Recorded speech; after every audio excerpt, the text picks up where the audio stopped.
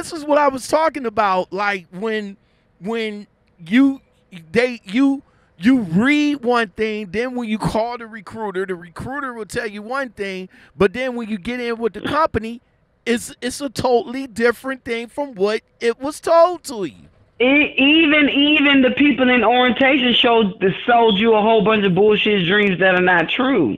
So let me get this straight. So you got hip with JCT, and right. You said, oh, okay, I want to fuck with this southeast regional because didn't touch not one lane. I'm from Georgia, and I want to get home every week.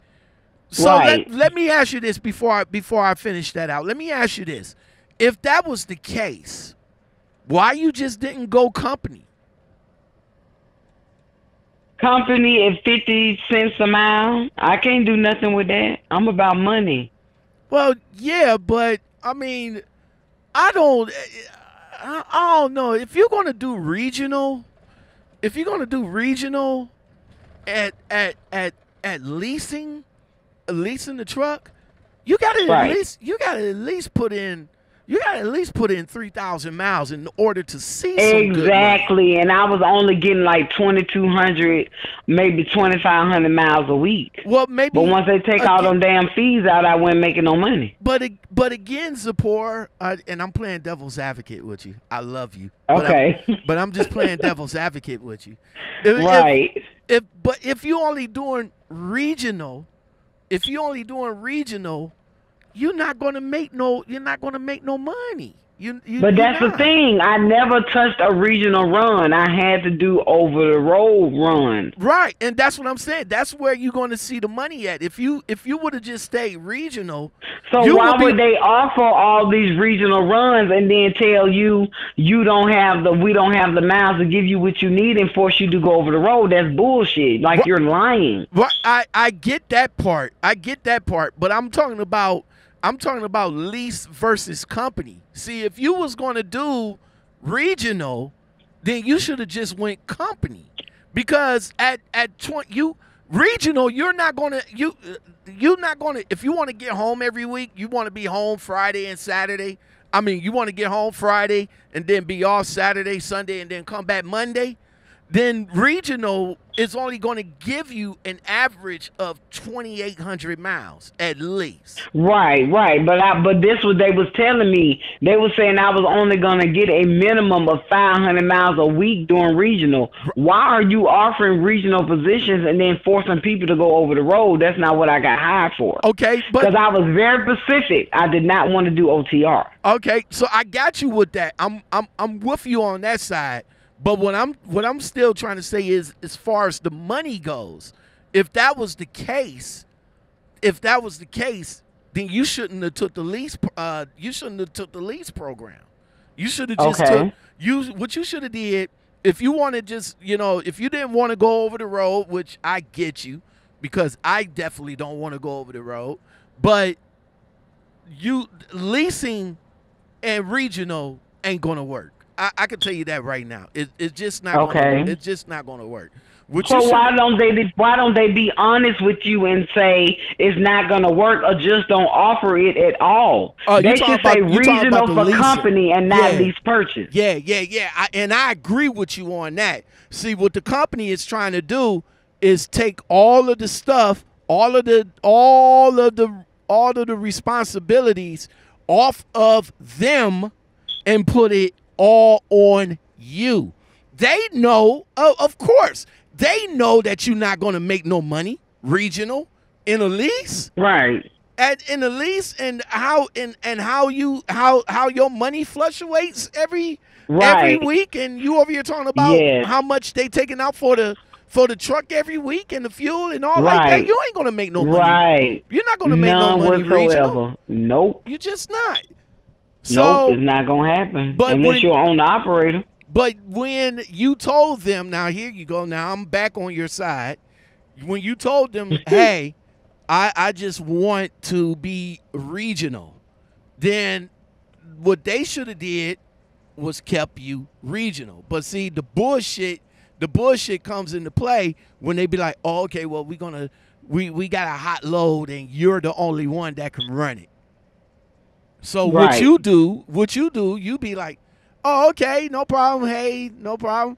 Then all of a sudden, they hit you again with another hot load and say, oh, well, you're the only one that can run it. And then that's when you get stuck going back over the road. And when you went to what, Tyler, Terry, or whatever, when you Tyler, went back, yeah, because apparently the regional DM, Tyler is the drive manager over the road DMs. Okay. Regional are their own boss. Okay. So in order for me to stop dealing with Glenn, I would have had to come off of his board and go OTR, and that was not an option for me. Okay, so now the back and forth is going on between you and the driver manager, right? And we was not getting along at all. Okay, so and that's not even half of it, sweetheart. So you was just telling them like, look, I want to go back to my regional. I'm good. Right. Yada yada yada. Right. What was the back and forth between you and the fleet manager? I'm gonna tell you what happened. I was in West Memphis, Arkansas about 3 weeks ago. God damn it, man. My cell phone got stolen from the pilot. You know they got the pilot, the Loves, and the Petrol right there when you cross the bridge. Right. Into West Memphis, Arkansas. Right. So I messaged them on the Qualcomm, saying my cell phone because I don't have a GPS. I broke my Rand McNally. Right. Okay, I took the load they gave me to the terminal. I refused to drop it off at Walmart because I wanted a phone. It's like that's a safety issue to be out on the road without a cell phone. Period. Yeah. You understand what I'm saying? I so agree with you. this is what they tell me. They don't have no loads going from Oklahoma to Georgia. They sent me way up to Arkansas with written down directions that I had to follow. Got lost a couple of times. Okay. Couldn't get no help from the DM over the Qualcomm. Okay. So he was more concerned about me not getting to his load on time instead of him helping me get there on time because he know I lost my cell phone and I don't have a GPS. And he asking me, well, why you don't have a cell phone yet? And why you don't have a map? And now my load is going to be late. So now I'm fucking with your commission. So now you have a problem. Okay, hold up. Stop. You understand what I'm saying? Stop. This DM, you already told them, hey, you know, my Rand McNally is on the fritz. Somebody stole my phone. Now let me ask you this. About to play devil's advocate. Who's your provider? At the time, it was Metro, but now I'm with Verizon. Oh, okay. Yeah, then I'm assuming with Metro, you actually had to go back to Georgia in order to replace that. Thank you. Okay. Thank you. I suspended the service. Right. You know what I'm saying? I had a tablet, so I had to find Wi-Fi, and I'm stressed out and I'm frustrated because I'm writing down all these freaking directions. Uh-oh. Hold on right quick. I think I lost. I get lost one time. The dispatch named Danny gonna tell me to follow the sunset. Follow the sunset. And the response that I got from him, I'm pretty sure he did not like it. I would imagine. All right, so hold up right quick. Let's again pull the rug. It took me 3 weeks to get home. Well, hold on. Let's pull the rug from up under that. Now, I'm not sure that there's a lot of metros around, but no, it's not. But let me ask you this: when your phone got lost, do you got insurance on it? Yes, I had insurance on the phone. Okay. But it was a BS company anyway because my calls was always dropping, the phone was always freezing. Right. I couldn't really do much with the phone, but at least I had a GPS that worked. All right. Well, I'm not talking about the service itself. As far as the phone goes, when you have insurance on the phone, that's through a separate company. I know my phone is through. I got T-Mobile, but my phone insurance is through Assurion. So if my phone get lost or stolen or something like that, I could just call it. I could call T-Mobile up. have them to put a hold on my, put a freeze on my Yeah, on my that's phone. what I did with Metro, but I never went back to them. Right. I put a freeze on my phone, and then I would call up Asurion. Of course, call them up because I can't get online or anything like that. Right. Call up Asurion and be like, look, my phone, the S22, they'll put in the claim, and then they'll get you a phone out. They'll get you a phone out ASAP. But again, even with that, you still have to be routed back to Georgia in order to get Thank you. Because it's not like you could just roll up to a cell phone place with a tractor trailer and get a phone. That is absolutely impossible. Yeah. So I'm on my way to Arkansas. The man wouldn't tell me how much drive time. Well, I knew I had like 4.5 hours left. I was like, okay, so where do I need to stop? How far can I go? Where will I end up at? The man told me absolutely nothing. The man kept saying, you're going to be late delivering my load and you're going to be behind. So I got caught. I got caught in the mountains in Arizona and ran out of drive time. Okay. By the time I get to the place, I'm 2 hours over my drive time. So now I'm 100 hot. I am 100 hot because I am 2 hours over my drive time. So I emailed Log and explained to them what had happened and the reason why I was 2 hours over my drive time. Wait. So the man wouldn't give me a destination of a truck stop, how far I need to go before I get to a truck stop, where I take my 10-hour break, or none of that. So wait. He was just like, figure it out on your own. Wait. So your Qualcomm went out for the 2 hours, or you just drove? When it got down to 0, I kept driving because I was in the mountains. Where you gonna pull over at in the mountains? Oh, okay. Going through Arizona. Okay. Where you gonna pull over at? Yeah. See, I got you. See the dispatcher right here is just not giving you no kind of help at all. And the man didn't give. And the dispatcher. Come to find out, he is like a man that acts like a 5-year-old child. So he's like a problem for everybody. But he got these 32 years under his belt of dispatching, but you still ain't shit. Just because you've been dispatched for 32 years don't mean nothing, because you're supposed to help your drivers. You know what? This is what I don't understand with dispatchers. Dispatchers, driver managers, they supposed to help you. They supposed to be there to help. And it sounds as though this particular one just been a problem. Now let me ask you this. He is an asshole. Now, USDA approved. Let me ask you this. Now being that you're a lease driver, you were subject to the driver manager getting you loads. You wasn't able to go on the load board and pick your own loads? No, they had planners that booked your loads for you. As a lease driver? Yep, and it gets even better, honey. It gets even better. So you ain't heard nothing yet. So were you able to choose? Like he'll call you up and be like, "Yo, I got load A for this, and then I got load B for that." Was he able to let you choose the load that you want, or you pretty much had to run the loads that they had? What would happen is that if they sent me a load, and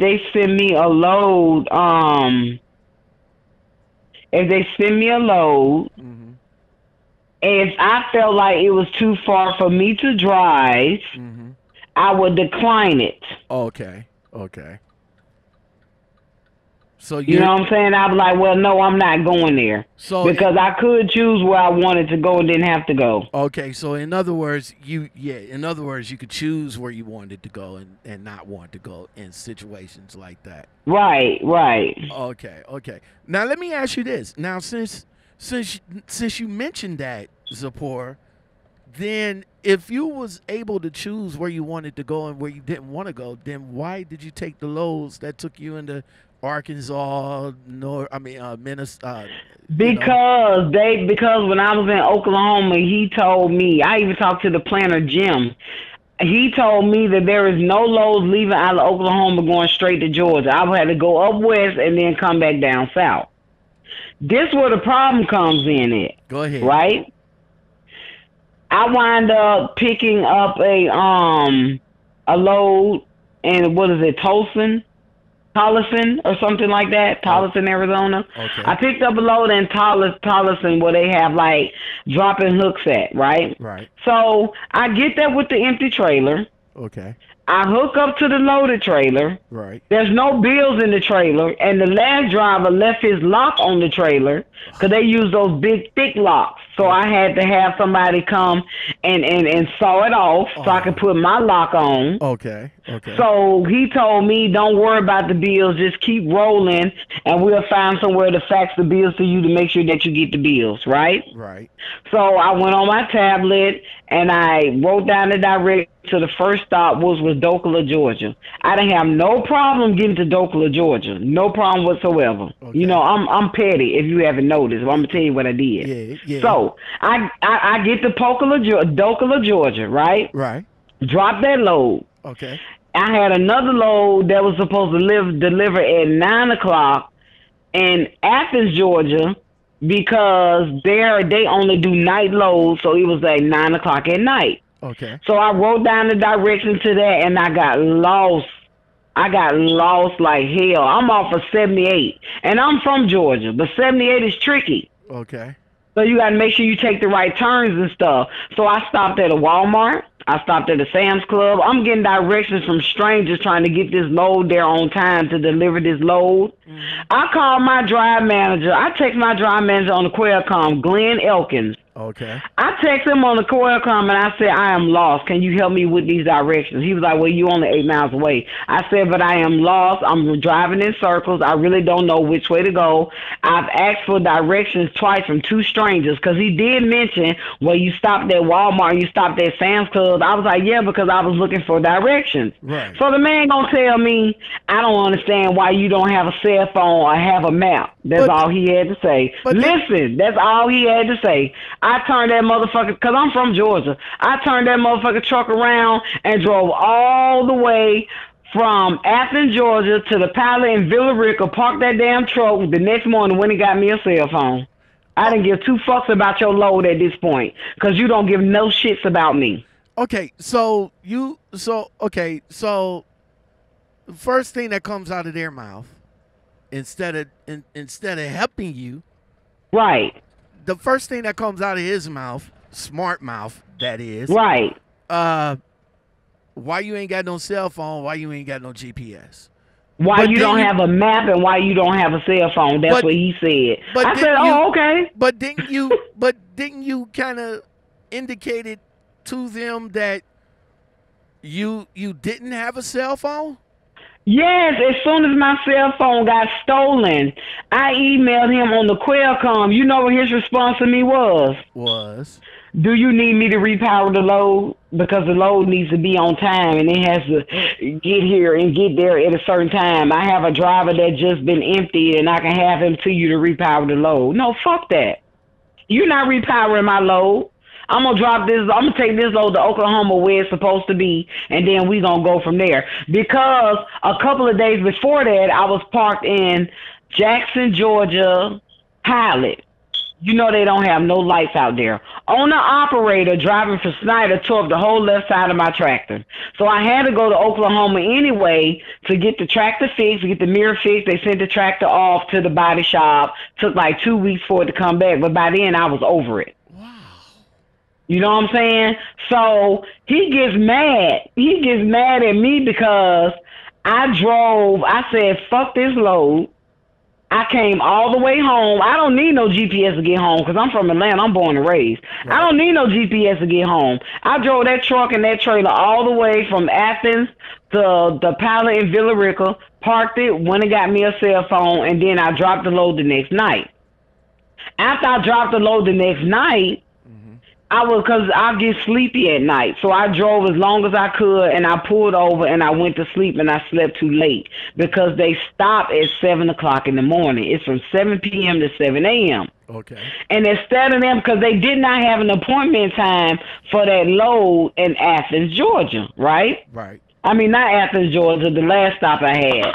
They didn't have no appointment time for that load. So I get there 7 o'clock, I check in. Well, I get there at 8:30, I check in, security guard laughing at me because they closed at 8 o'clock. So I said, okay, I texted him again. I said, why didn't y'all reschedule or give me another appointment time on this load? Why would y'all tell me to drive my hours of service to the load knowing that I was not going to make it because I do not drive at night. I get sleepy. I have fatigue. I'm not going to kill myself for you because if something happens to me, I am replaceable. Of course. You understand what I'm saying? So they get mad again because I said, okay, since you don't want to help me, fuck it. I drove from that last stop all the way back to Georgia, parked that truck at that Villa Rica, and I came home. So then he was like, "Oh, you had a problem finding the place to drop the load off, but you didn't have no problem getting home." I said, "You damn right, because I'm born and raised in Georgia. I don't need a GPS to get home. You know I what? know how to get home." I said, "You know how many times I asked you to help me, and your response was, why I don't have a cell phone or a map, so I went and got a cell phone with a GPS." That's your fault, not mine. And then he gonna say that's two service failures. I say so, and you know what? This. You know, some companies at like, if they can't